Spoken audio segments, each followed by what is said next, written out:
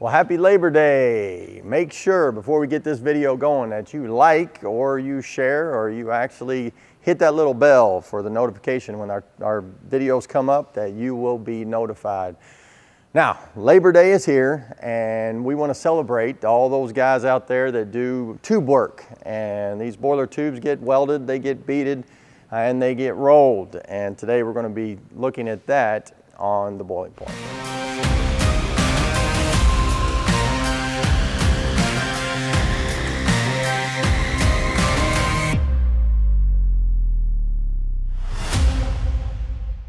Welcome to the Boiling Point. We're with Steve Taylor, Director of the Rental Division, and we're going to be talking a little bit today about beading, rolling, welding the tube. Now, Steven's not a novice at this. He's in the rental division, but he actually worked a lot of time out here in the shop doing this. A long time. So, got a few years anyway. Steven's been with us about 35 years, so a lot of knowledge here. Well, let's talk a little bit about the beading and rolling, and first, let's just talk about rolling. You know, why are we actually rolling the tube? Well, a lot of people think that the weld that's on there actually seals the tube. It doesn't. It has a different process, what it's there for, and we'll talk about that. The sealing of the tube in the tube sheet is done by rolling in it. So you're just, more or less, you're pressing that tube out against the tube sheet really, really hard with a roll, and that's the entire process that seals that tube to the tube sheet. The rest of this is superfluous. It doesn't do anything to seal the tube. Okay, so the beading, what is that for? The beading, you know, if you leave that tube sticking out like this, at least on the hot pass, which is the very first pass where the hot gas of the fire comes down through here, by the time it gets back here, it's 2,000 degrees, hits the rear door, or if it's a water back boiler, the water back, and turns and goes back. So we're talking 1900 degrees here. If you leave it sticking out like this, that's going to overheat and start to crack. When it starts to crack, it's going to continue to go in until it cracks inside. Then you're going to have a leak in that tube. You can't have that. Okay. So all this does, we're trying to transfer that heat. We want to get the heat off the end of that tube, transferred to that tube sheet.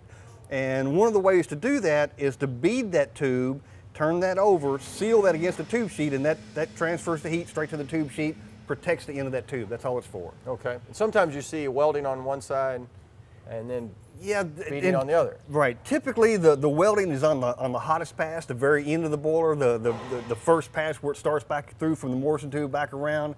And we like to weld the hot pass. A lot of the manufacturers do, and we follow their procedures. It does a better job. If you're 1900 degrees here, over time, you will have some of those tubes will start to leak. They'll just overheat. Okay. But if you weld that and seal weld that, it just gives you a better seal from the end of that tube to the tube sheet. And all we're doing is trying to transfer that heat. That's what that's there for. Okay. Well, we thought it would be kind of a good idea to really go through each one of these processes from rolling to beading and the welding, and really how we do that. Steven's going to walk through. We're going to have our man Jimmy come in, and he's actually going to do that. All right, well, we got my man Jimmy Kurtzinger that's going to be doing the hard labor for us here, and he's going to get started. Steven, why don't you walk through the process as he starts this, the rolling process, on what he's actually doing. Okay, what he's going to do here is do a straight roll on this tube. These tubes we're going to seal weld like this one is. So you're going to do a straight roll. Jimmy, go ahead and show us what you're going to do. See, he'll oil it first, get some oil in there, some lubrication so those rolls don't lock up inside that tube. Slide the tube in there. This pin is tapered all the way in, so the further that pin goes in, the more it pushes those rolls out against that tube.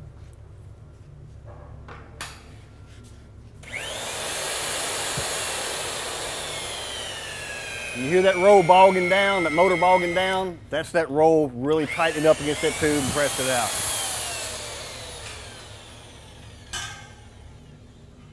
And that's pretty much it. He's done the roll. What would happen now is he would seal weld that, and then he would come back and roll it again, and that tube's done. That's how quick it happens. Now, Steven, can you actually roll that too much?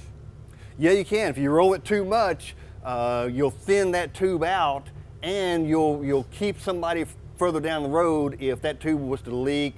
They scaled the boiler up. Something happened and they overheated it and caused it to start leaking. They shocked the boiler, pulled that tube a little bit loose from that tube sheet, and they had to re-roll it. If you roll it too much, then they can't re-roll it. They have to cut the tube out and put a new tube in there. Well, I know sometimes we sell a new boiler and they'll actually show up on the job site and they're actually leaking. You'll bring the roll out. Is that typically what happens? That's typically what happens. Well, a lot of times in transit, they'll get shook up and they'll loosen up, but it's real common for a brand new boiler to have tubes leaking in it. Until they heat it up and fire it the first time, everything swells up, all the tubes stretch, get all that process going through, then you may have some tubes leak a little bit. You come in and tighten them up just a little bit, just to snug them, you're good to go. Okay. Okay, so the tube has been rolled, and so now we're just going to go ahead and weld. Jimmy, why don't you go ahead and start that and get out of the way.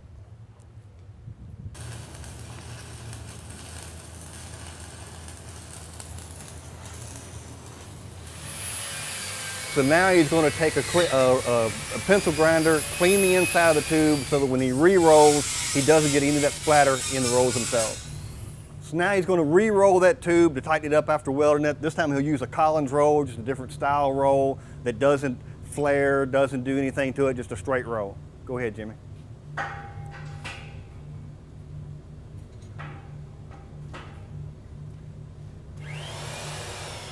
Okay, so now we're going to do a new process. It's called beading, and we're going to actually flare the tube first, right? Yep. And then he's going to come back and he's actually going to do the bead, right? Yep. Okay. So he's using a completely different type of roll. It has a rollers on it that are at an angle, and that's going to put the flare to the end of that tube. So we'll do the same process. Okay.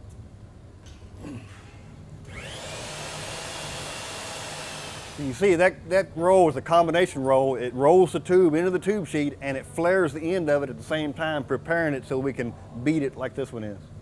So now we're going to move on to actually beading the end of that tube. This tool is a special tool they use, and they'll form these themselves to get the right curvature, exactly what they want to use. Use a little air hammer to do it with, and it's a technique that requires a lot of skill. It took me a long time to learn how to do it, and it requires a lot of arm strength that I don't have anymore. So go ahead, Jimmy, show us how this is done.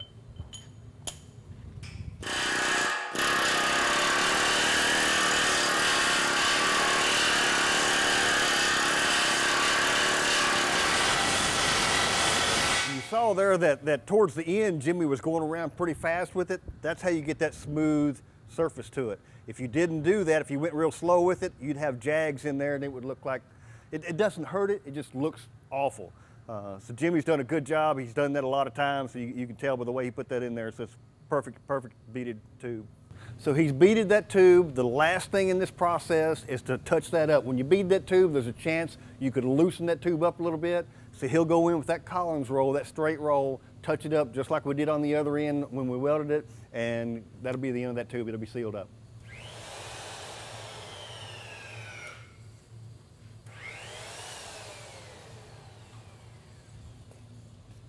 All right, well, thanks, Jimmy. Thanks, Steven, for coming out here. It's always good to have one of these jigs. These guys actually practice this all the time, and really just appreciate you taking the time to show everybody this, beading, rolling, and welding. And we'll see you next time on The Boiling Point.